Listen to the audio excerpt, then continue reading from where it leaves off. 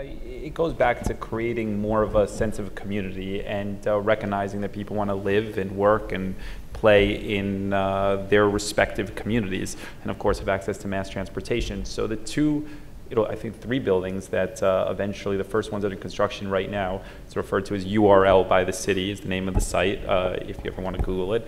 But I think that the planning that has gone into this regarding creating common spaces within the community and around the community is really a unique way of approaching some of these larger high-rise buildings.